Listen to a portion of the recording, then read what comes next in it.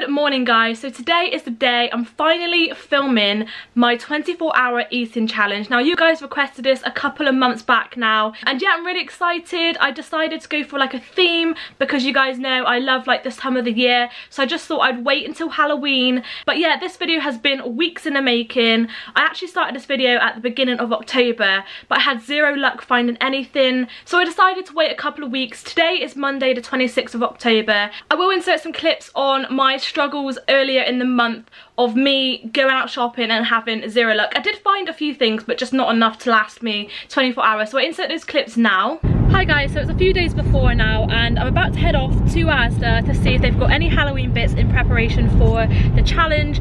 So I'm really curious to see what they have, because obviously I don't know if Halloween's going to be cancelled this year. We're not allowed to go out with groups of more than 6 at the moment, so it's going to be really interesting to see if Halloween's going to be a thing. Either way, we're going to get some food and see what we can find for like breakfast, lunch and tea, and yeah, I'll see you guys at Asda. So we're in the Halloween aisle now. As you can see, a lot of it is basically just like junk food, so I don't know what we're going to go for. So I'm going to get some of these Halloween Oreos as a snack, some of these little Halloween chocolates. I'm going to get one of these kits, a few little bits there. And I'm thinking of putting my breakfast into one of these. So we've just stopped off at Asda and it was pretty disappointing if I'm being honest, but I didn't really know what I was expecting, especially with everything going on. As you can see there, I picked up a cup, picked up a bowl, picked up some plates and a few like Halloween themed snacks, but I'm not overly impressed with what I picked up. So we're gonna go to B&M's maybe tomorrow or Sunday and just see what they've got in there. I feel like it's just too early on in October to go looking for that stuff yet, but we'll see how the weekend goes and see what we managed to pick up. Hi guys, so it's a couple of days later since I filmed the Asda trip that we did. It's Sunday today basically, and we are on our way to B&M just to see what kind of bits they have for Halloween. I still need to get some cutlery, I still need to get some main course meals in, because all I have at the moment is biscuits, chocolate and a DIY baking kit, so that's not going to get me very far for 24 hours. So I'm going to try and see if I can get some meal bits put together in B&M, because I feel like that's a good place to go. B&M's quite creative and quite seasonal, so yeah, we're going to be going to B&M. Why would you do that? Problems on the roads. But yeah, we're pretty much almost there now, so I'll catch up with you guys in the store and show you guys around the Halloween section if I can. So yeah, see you in there. So this is the current Halloween section. It's literally as soon as you come in through the main door, so right in your face. We've got a few bits and bobs here. I don't feel like they're going to be vegan, so it's going to be quite hard to find something that I can actually eat. So guys, we have just came out from B&M. It's absolutely pouring down, so I've tucked my hair into my jacket, hence why I look like a boy. But yeah, B&M, what an absolute disappointment. There's literally nowhere that has like Halloween themed food. I really don't know what else to do. So yeah, as you've seen there, it was really hard to find stuff available at that time of the year, so I've decided to wait till this week of October to go out and find some more stuff. I am really hungry and normally have my breakfast as soon as I get up in the morning, but obviously I haven't been able to do that because I need to go out and find it. So yeah, we're gonna head off to Marks and Spencer's, see what they have there in store, and I'll catch up with you guys there. These are really cute, look at these, oh my god. So much food here, honestly, I'm like living my best life. Not gonna lie, Marks and Spencer's are absolutely killing it for the Halloween stuff. I've got a full basket, so we're gonna head off to the till now and get back to the car. So it's actually 10 o'clock now and I still haven't had my breakfast yet, but I am now going to Aldi because I realised I don't actually have any Halloween drinks. Now I'm thinking cherryade, cranberry juice, anything red and bloody, because I feel like there's not going to be many like Halloween themed drinks out there, so I'm going to kind of go with that theme, and eventually I will get there. I will get my breakfast that I'm just so craving right now. So yeah, let's go. I'm about to prepare my breakfast. I don't really know what to have because I don't really have like a lot of meal type of stuff, but I feel like on Halloween it's got to be treats all around, hasn't it? So for my breakfast I've decided to go for one of these Krispy Kreme donuts. I bought a pack of 3. I've got the Wolfie, Frankie and the Vampy, so 3 of these were £5.25. Basically just going to mix and match a couple of things together. Got my cranberry juice as well from Aldi, so I'm going to have that. I've never actually tried it before, fun fact. Okay, so what I am going to do is I'm going to try and add a little bit of, you know, fruit into this. So I've got this orange here and a black icing pen, and what I'm going to do is try and draw on a pumpkin. Don't know how well it's going to go with me holding the camera, but we will see. Just going to draw on 2 eyes. Not very scary, is it? Is that alright? I don't know. Looks really weird. But yeah, that is my, oh my god, it's dripping everywhere. That is my attempt on making some kind of fruit Halloween pumpkin type of thing. Absolute fail, but we'll go with it. So yeah, this is my breakfast. I've got my blood orange cranberry juice here.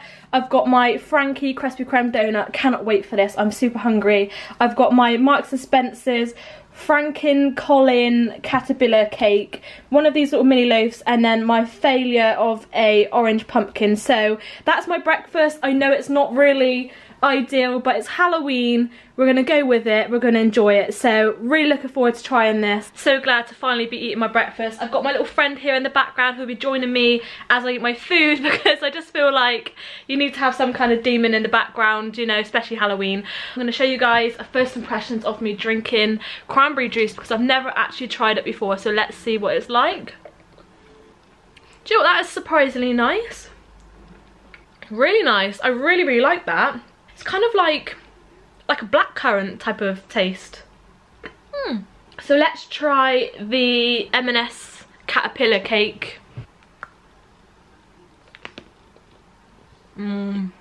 So good.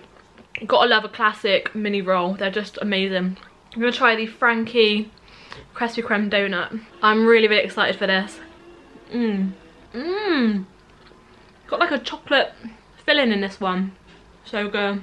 Hi guys, so it's now lunchtime and I've been sat on the sofa watching Harry Potter for the past couple of hours, and I've been wondering what to actually make for lunch, because I've got my pizza for later, but I don't actually have anything that I've bought for lunch in particular. So what I've actually decided to do is get this little skull thing which I picked up last year on Halloween, and I'm gonna make like a vegan Bolognaise brain type of thing. I'm gonna put it in here, like serve it up in the skull head, and I feel like that's gonna be really cool, really different, and a little bit of home cooking there for you as well, because I feel like my breakfast was a little bit of a letdown. So hopefully this one is a good one. By the way, my lighting in my kitchen is absolutely terrible, so I don't really know where I'm gonna put you guys. Maybe up here so you guys can see what I'm doing. So for the Bolognaise, I'm gonna be taking the corn mincemeat like this. It's a vegetarian dish, and then I'm gonna be using some long spaghetti like this to create like a sloppy brain type of look.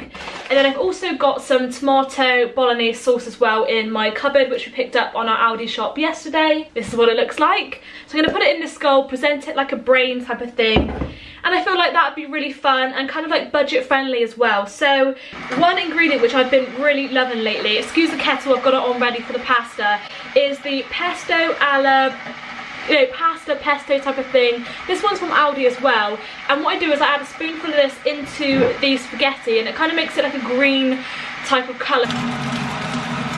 So with the Bolognese, you just want to pour it all over the mince and just kind of let it simmer together. I'm no Gordon Ramsay or Master Chef. I'm just using a wooden spoon to mix that all together. So I've got my hot water for the pasta. Just makes it cook a lot more quicker. Just taking a handful of pasta and just popping that into my saucepan. And if there's any left over, I'm gonna make this ready for my work meal tomorrow. So that is the plan. This is almost ready. This doesn't take that long at all. You literally just simmer it for around 10 minutes and it's like pretty much done. So really easy dish to make. And then for my drink for lunch today, I'm taking the blood orange Italian style soda, which looks a little bit like this. So yeah, let's see how this looks. It doesn't really have a smell. Should I taste it now? Let's try it. So that is surprisingly really nice. So that is basically a orange lemonade, but it's not as strong as orange. It's kind of like a weakened down orange, if you know what I mean. Okay, so as the Bolognese is cooking, we're gonna make a start on these Witch's Fingers biscuit kit. So I'm gonna show you guys what's actually inside this package. I think this is actually £2 at Asda. We've got the actual biscuit kit here. We've got some chocolate buttons here, which I'm guessing you melt down to make the nail. And then we've got some red food colour in here as well. So all we need to do is get some butter. So I'm just weighing out the butter using my Flora, and then I've got my mixing bowl here as well. So you just pour the mixture into a bowl, and then we have the butter. So we're just going to give this a little mix. As you can see, it's kind of all sticking together now. Okay, so the next step, now that we've made our dough, is to get some flour and roll out the mixture into 6 like sausage shapes to create the fingers. So I'm going to take my dough. It is a little bit runny. It doesn't feel that nice, I'm not going to lie.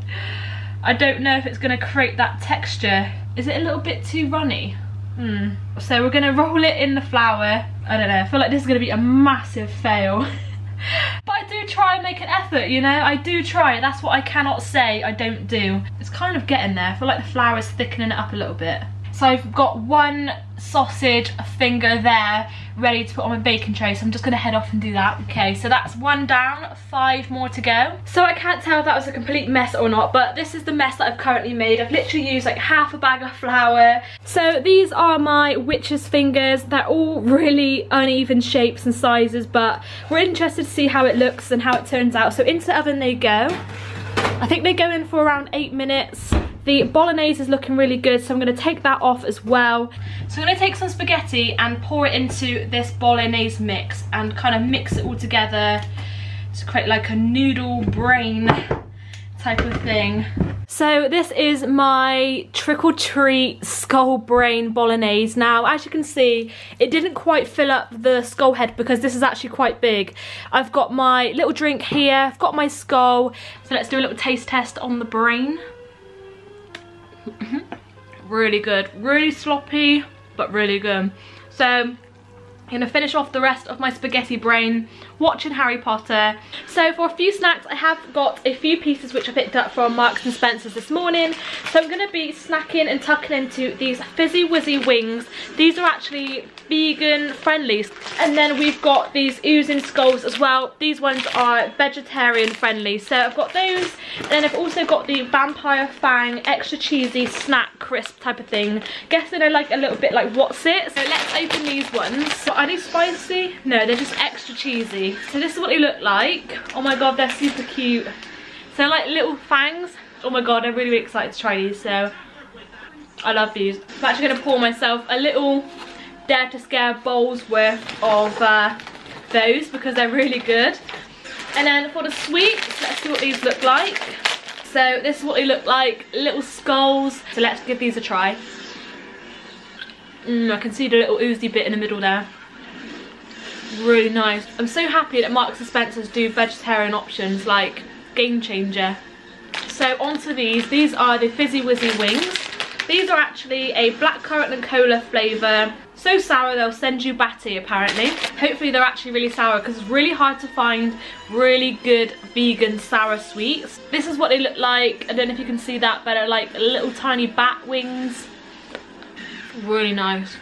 These are really, really good. Not as sour as they make it out to be. Kind of like a nice fizzy, tangy kind of texture and flavour. The blackcurrant and cola go together so well, like really, really nice flavours. So yeah, I will catch up with you guys in a little bit. I feel like all I'm doing is sitting and eating today. So my shortbread fingers are here. I've actually already created the chocolate nails. All you need to do is put the stencil underneath and then melt the chocolate and then pipe it into these sort of shapes. They don't look perfect, but they'll do. We're going to try and decorate it. I have changed into this black jumper, by the way, because I was getting really, really hot. I had like a double layer on and I just had a quick outfit change. So that's the reason why I've got different clothes on. I'll bend down for you guys so you can see. So with this little red icing pen, you kind of want to recreate blood, but we also need to stick the nails onto the shortbread using this. So what you need to do, and what I should have done, is press down here to kind of create a little slot for the chocolates to go on. Don't know what the hand actions are about there. I'm just going to put them on as best as I can because obviously I didn't read that step on the paper very well. So yeah, luckily these have dried. So what you need to do is just basically pop them on top like that. So this is what we're trying to achieve here. So this is the kind of effect you're looking to achieve. So that is one out of the way. We're now going to skip through and do the rest. So this is the overall finished effect on these witch's fingernail shortbread biscuits. They do look really dry, but we're gonna give them a little taste because obviously they may taste better than they look. You don't ever know. So I'm going to offer one of these biscuits to Josh because he's just come back from work. It's tomato ketchup. Ain't ketchup. Try it and you'll find out. No, that's disgusting. You'll try it. No, I can't. But we'll try it together then. It's not tomato ketchup, by the way, I was joking. They're not that bad. They're actually really good.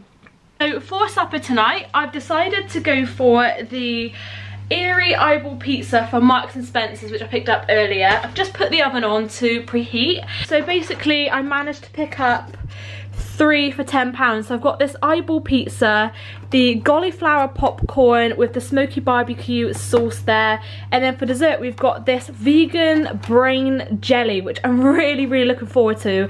This together just looks super cool, especially this, and the fact that this is vegan is just amazing. It blows my mind, literally. So we're gonna stick it on now and see what it looks like when it's all done. So the food's done now, so we can tuck into our pizza, watch a nice film together. Hopefully it's gonna be a nice pizza. I've never tried olive before, so I'm gonna do it for you guys in this video.